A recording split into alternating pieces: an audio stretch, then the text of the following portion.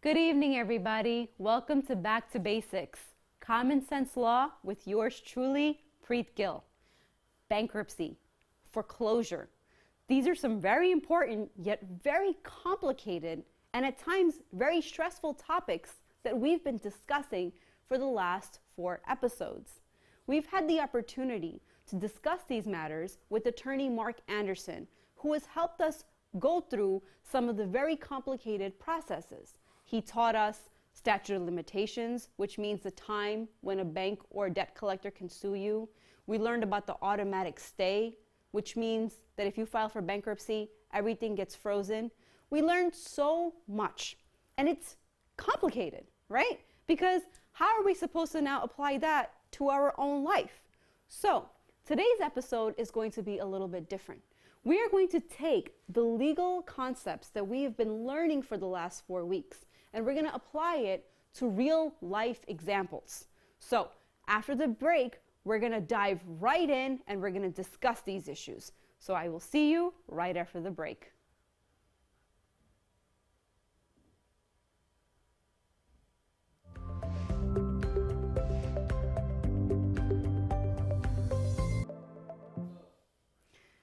Welcome back. This time we're going to have the opportunity to discuss real life examples, and we're going to take everything that we've learned in the last 4 episodes and see if we can make sense of all these legal terms and these laws. But before I do that, I want to welcome back to our show attorney Mark Anderson, who has been with us for the last 4 episodes. Thank you so much. Thanks for having me, Preet. Yeah, I have some bad news for you today. Oh no, what? This is going to be your last show for a while. Oh my God. I know, we've had enough, okay? I'm sorry. The pay is so good. No, seriously, thank you so much for taking the opportunity to go through some of these complicated issues. So I'm going to dive right in and ask you a question. Oh, I like questions. So we've been discussing all these mistakes that banks can make, or debt collectors can make, especially on your mortgage in a foreclosure action, right? True. And we discussed dismissal. Like, yeah, you can get the case dismissed if they make a mistake. Great. Sure. But are there any other remedies? What I mean is, are there any other solutions that are available if they do make a mistake? Well, we were kind of talking about this a little bit ago, but there's minor problems, which is getting the case dismissed. But then if for some reason the case gets dismissed and they don't bring it back in time, for example, in New York, it's 6 years. In some states, it's 12. In some states, it's 20. In some states, they don't even have one.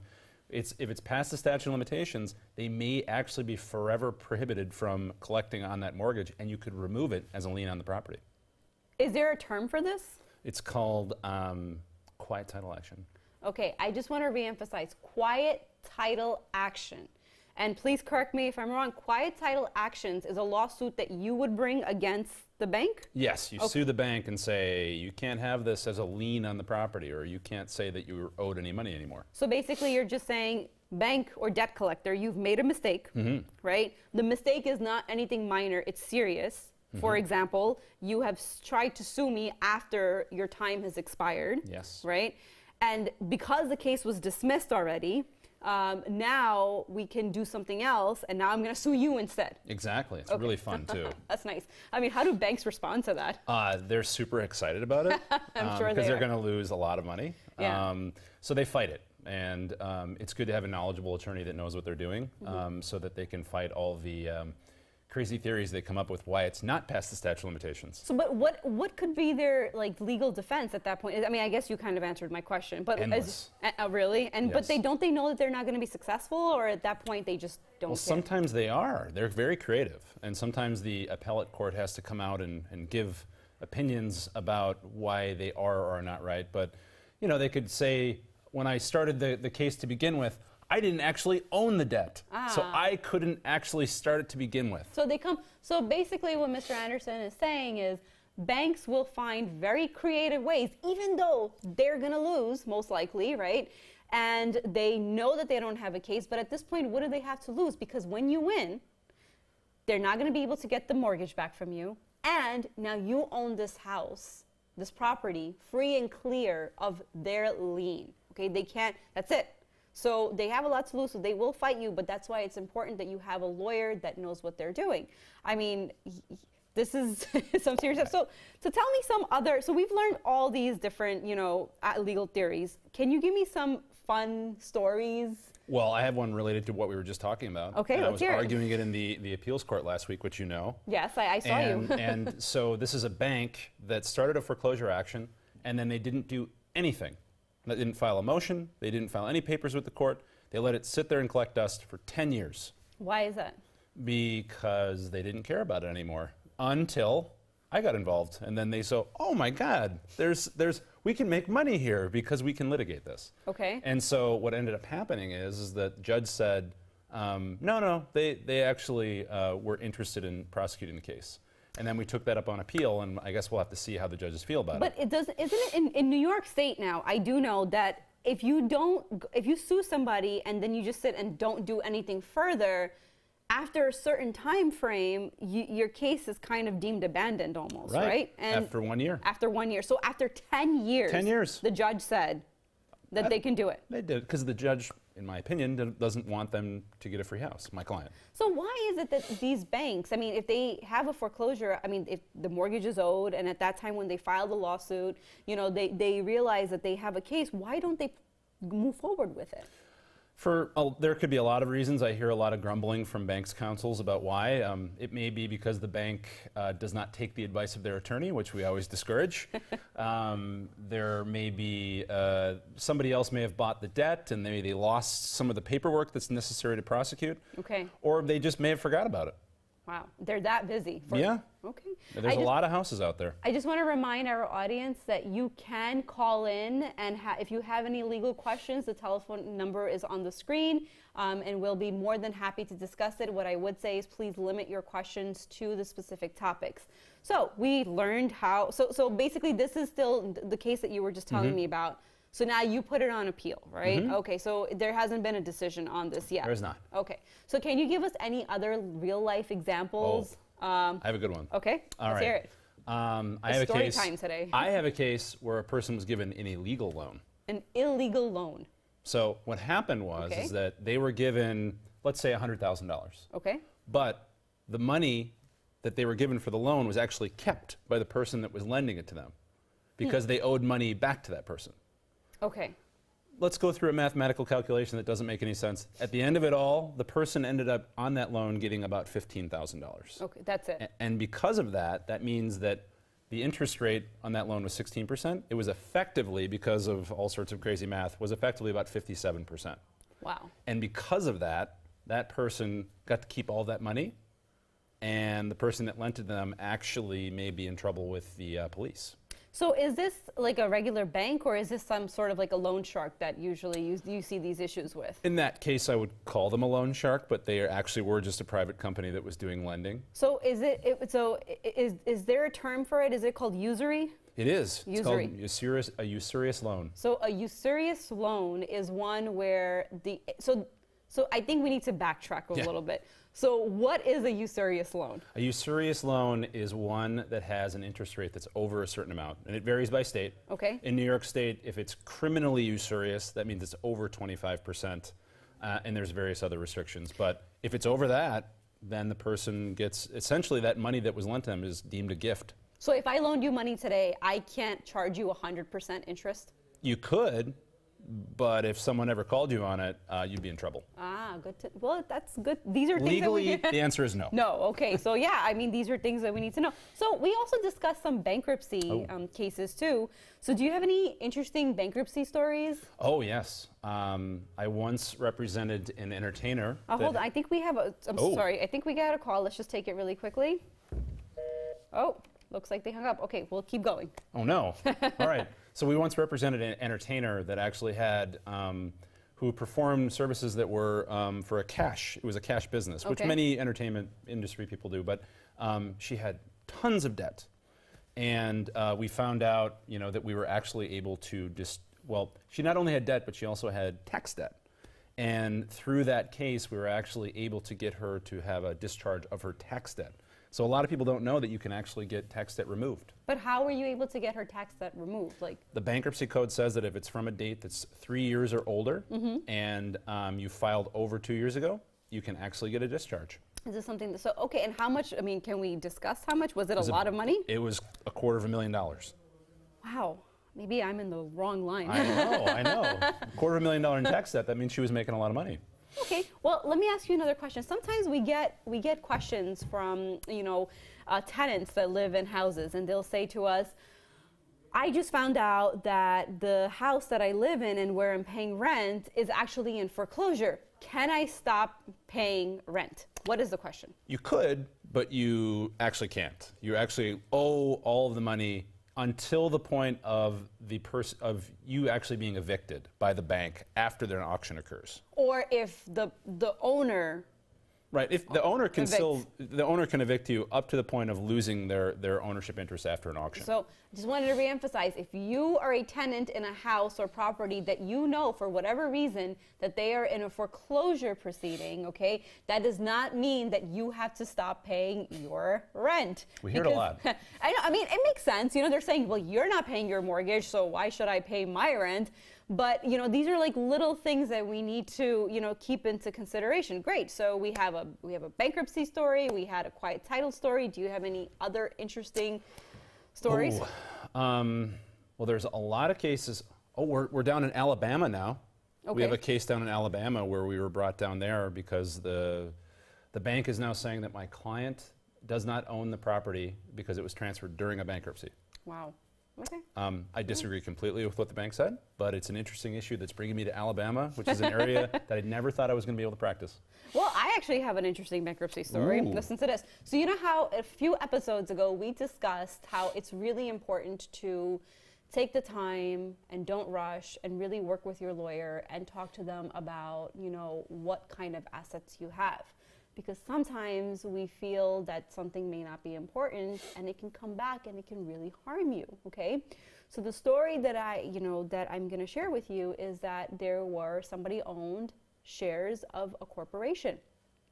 Corporation wasn't doing any business, right? So they thought, well, this is not an asset. Well, remember that 341 meeting that we were talking about where the creditors and the trustee get to examine you? Oh, yes. Well, they came up and they brought this up and they said, how come you didn't include the shares of your business into, you know, your petition? Even though at the end it was resolved and, you know, found out there was nothing. This was Steve Jobs, right?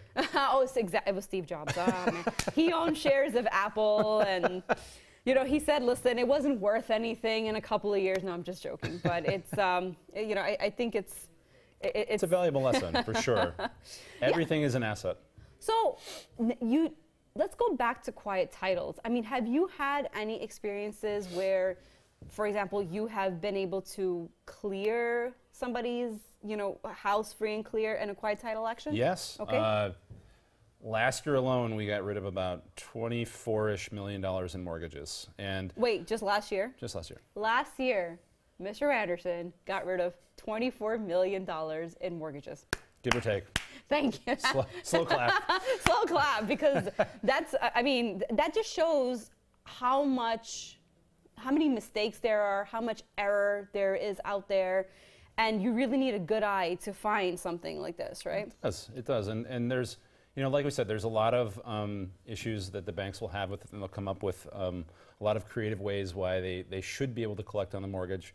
But we've even had a few instances where we'll file an action to remove the mortgage. Hold on one second. We just got a call. Good evening. You're on Back to Basics. This is PREET GILL. Hi. I wanted to ask you if I am a tenant and... Oh, sorry. I think I just accidentally lost you. If you can please call us back. Well, I think... Okay. Man, that was blunt. No, but anyways, I just wanted to, you know, reemphasize, thank you so much for being on the show. Problem. You have walked us through so many things, you know, from bankruptcy to foreclosure to quiet title. And, you know, a lot of individuals sometimes feel like I'm in foreclosure and that's it, my life is over. No. You know, there's nothing I can do, I'm gonna lose the house. And what ends up happening is it's a really sad situation, because instead of being proactive and going to, you know, an attorney that knows what they're doing, they'll just ignore it when all these chances to have an opportunity to fix these mistakes or even challenge the bank's mistakes go by, you know? So there's only, what I would say to the audiences is there's only so much even the best attorneys can do, because it depends. It's just like a doctor, you know, like you're waiting because, oh, my back hurts or whatever is going on. And then at the end you're like, okay, I'm ready for my treatment. Right. And but it's never too late also. Yeah. Because rarely do I get a case that's at the beginning. Well, that's true. But what I say is always, you know, don't be so terrified. You know, there's always help. And I believe, does your firm basically do free consultations for something? All the time. Free consultations. Every consultation's Give free. a call to Mark Anderson. Mark, thank you so much for being on our show. If you have any other areas of expertise that you would love to come and teach us, we would be more than welcome. Thank you so much. Can I do a shout out? Yes, absolutely. Shout out to Auntie G. That's to my mom. Okay. Thank you so much.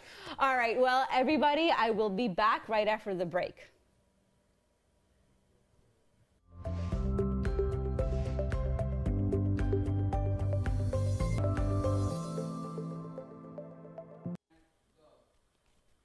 Welcome back, everybody. Thank you for staying through all those important legal things that we've discussed. I just want to recap over the 4 weeks some of the important legal terms that we've discussed that you might hear when you are sitting in an attorney's office. And you can say, you know what?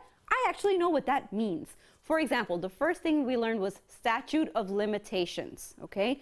Statute of limitations is the time in which anybody, right? Here we're talking about banks and debt collectors, the time that they have to sue you, all right? That time starts ticking.